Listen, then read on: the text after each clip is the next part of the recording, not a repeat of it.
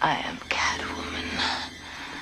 Hear me roar. Catwoman is an iconic part of the Batman universe, and she's had many live-action iterations. However, one has stood the test of time and rose far above the rest. So why haven't we seen her more than once? Join ScreenRant as we blatantly praise Michelle Pfeiffer's Catwoman.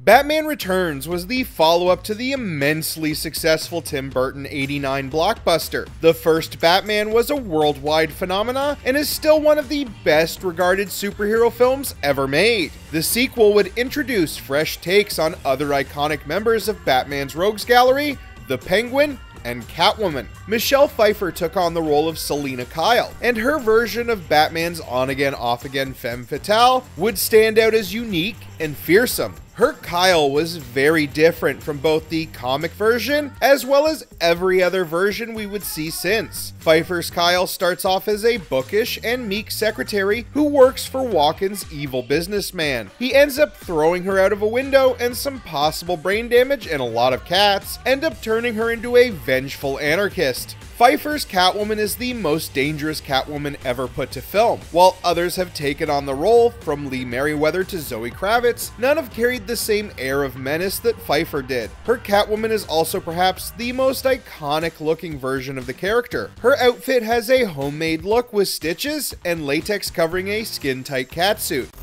The more modern Catwomen have gone with more grounded and realistic takes on the thieves' outfits, which have only served to dilute the character, making it hard to stand out against Batman himself. Other Catwomen, such as Hathaway or Kravitz, also tend to actually avoid any direct cat influences on their character, least of all actually owning a cat. Comic book Catwoman and even cartoon versions all tend to have a black cat that they adore and sometimes even take out on robberies. The newer Catwomen seem almost embarrassed by the comparison. Their outfits even downplay the cat elements, giving her incidental cat ears that are more of a side effect of her equipment. Pfeiffer leans into the cat theme fully, as evidenced by this scene, which I will now show for reasons.